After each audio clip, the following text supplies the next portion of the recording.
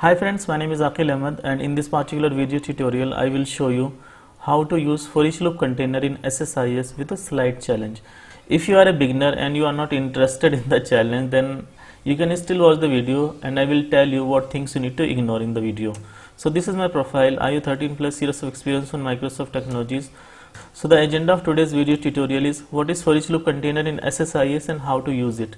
So recently I got a question from one of my subscriber, Nancy Mishra, and she asked that I'm working on a project and I have given an identity column as primary key to uniquely define the file path in a table, and now I want that ID will show up me in the table where the data is present.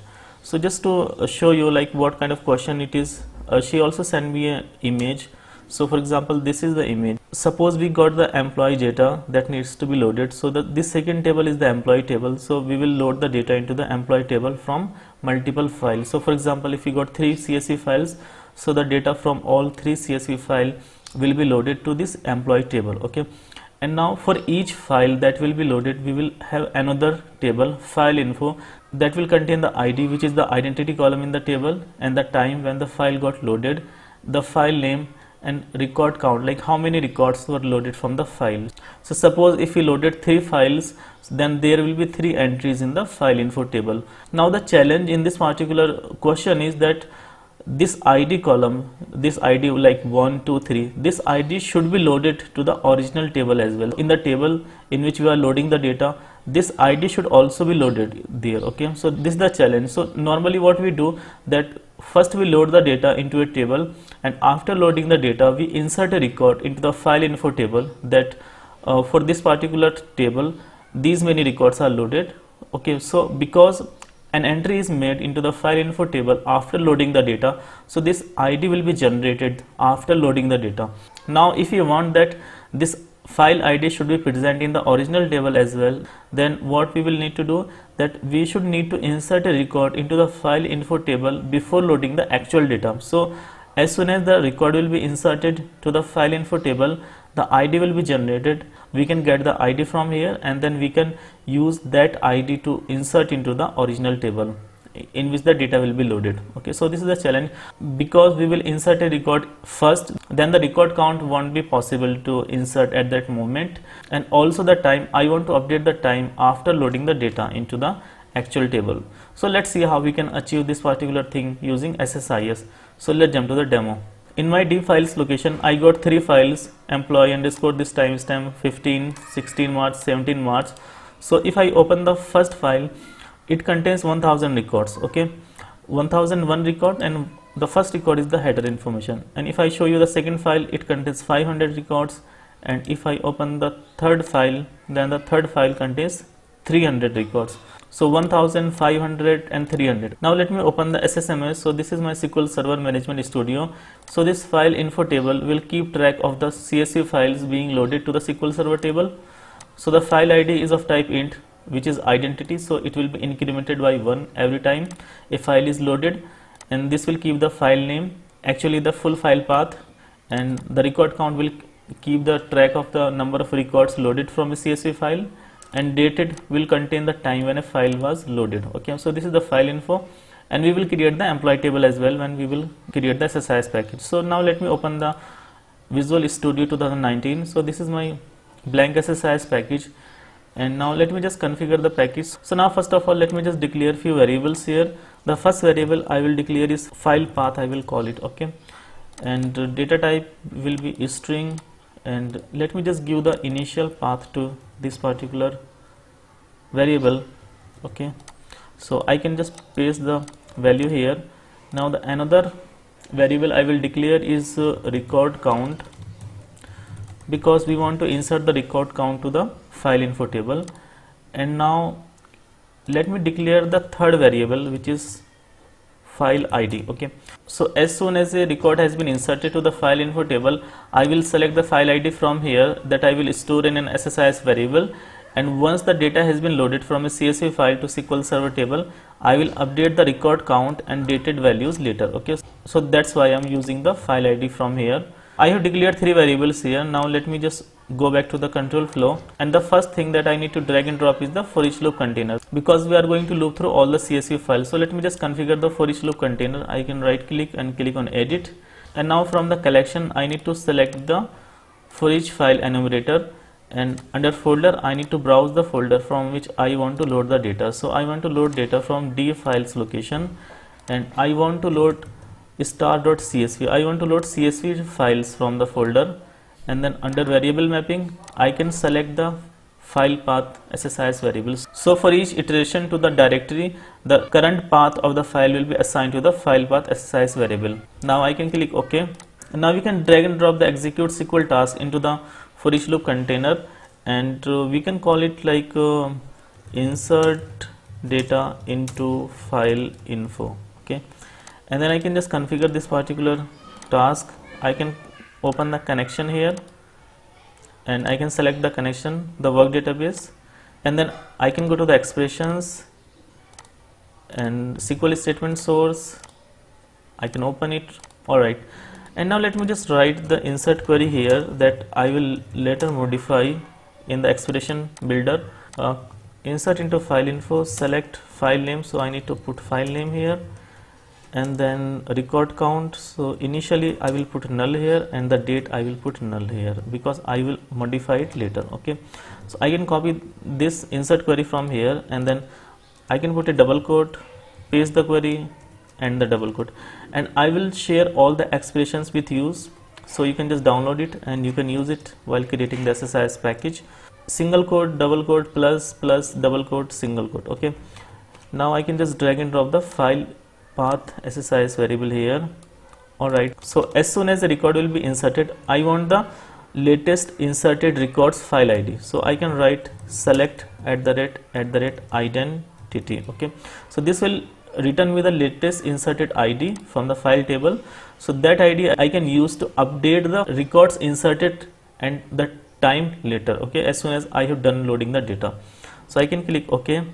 Okay, now in the general, in the result set, I can select single row, and then I can click on result set. I can click on add, and I need to change the result set name to 0, and the variable is file ID, so that's good. I can click OK. Now I need to drag and drop the data flow task into the control flow window. So the beginners, those who are just interested in the loading the files, they can ignore the execute SQL task, all execute SQL tasks in this particular SSIS package, and they can only look at the data flow task. Okay, the for each loop container and data flow task, that's the only thing that they need to do. Now I can just connect the execute SQL task with the data flow task, and I can just configure the data flow task. Because we are going to read data from a CSV file, so we will be using the flat file source. So I can just drag and drop the flat file source into the data flow task, and then I can configure that flat file source. I need to make a new connection so that it can read data from a CSV file. I will call the connection manager as flat file, and I can browse the file. The file is of type CSV, so I will select CSV here, and then I can select any file here, and now I can click on preview to make sure that data looks good here. I can click OK. Now I can click on columns, click OK. So we have configured the flat file source, and now I can just drag and drop the Oledb destination. I can connect the flat file source with the Oledb destination, but before doing that, because we want to know the number of records loaded from a CSV file to SQL Server tables, so we will be using a row count here. Okay, so I can use a row count here, and then I can connect the flat file source with the row count, and then I can just select the record count SSIS variable here. I can click OK. Now there is one more thing, that I also need the file ID to be inserted into the destination table, the file ID that I selected from here. Okay, so I need to create a column with the name of file ID. So we will be using the derived column transformation here, and derived column transformation can actually create a new column. So I can just connect the row count with the derived column transformation, and now I can configure the derived column transformation. I will create the new column with the name of file ID, and then under expressions, under variables and parameters, I will just drag and drop the file ID here. So it will generate a file ID column, okay, from the file ID SSIS variable. Now I can click OK. Now I can connect the derived column transformation with the Oledb destination, and I can configure the Oledb destination here. I need to click new to create a new table here. So my table name, I will call it as EMP. Okay, and you can see that this query is generated based on the metadata of the flat file source, and then file ID is also added here. So I can click OK. Now I can click on mappings to make sure that all input columns have been met with the destination column. So this seems good. I can click OK. Now I need to just make the flat file connection manager dynamic, so I can just right click on it and go to the properties. Now under expressions, I need to select the under property, I need to select the connection string property, and then I can just drag and drop the file path from the SSIS variables. Now you can click on evaluate expression. So this is the current value that is provided in the SSIS variables. Now I can click OK. OK. So I have configured this data flow task. So for the beginners, this is done. Now I want to update the record count and the time in the file info table. So I will use another execute SQL task, and I will put it inside the for each loop container, and then I can connect the data flow task with the execute SQL task. I will call this execute SQL task as update record count, and then I can just configure this particular execute SQL task. From the connection, I will select the workdb connection, and then I can go to the expressions, and I will select SQL statement source here, and I will open this particular query. Okay.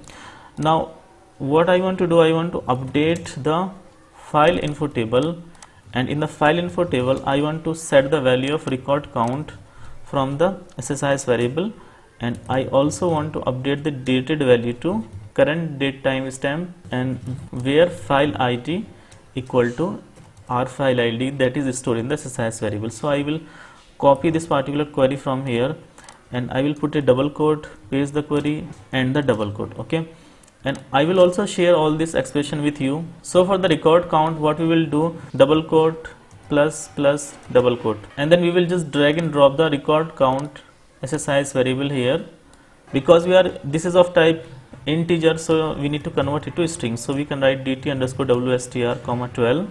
Now for the file ID, we need to use the file ID SSIS variable, so I can just copy and paste it here, and need to change the record count with the file ID. Okay, so this is file ID. Okay, now I can click on evaluate expression. So this seems good. Click OK, OK, OK.